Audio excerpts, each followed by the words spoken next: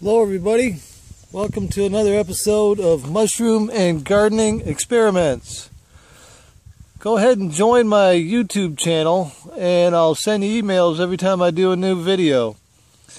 But anyway, what we're looking at here is cucumbers, and a great way to grow cucumbers is on a trellis.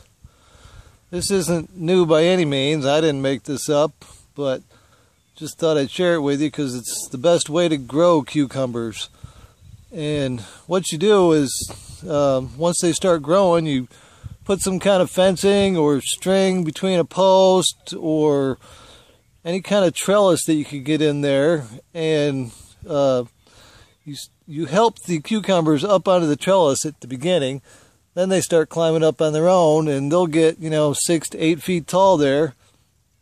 Maybe not 8 feet, but 6 feet tall, and your cucumbers will be off of the ground and there won't be any bugs or anything getting on them or dirt.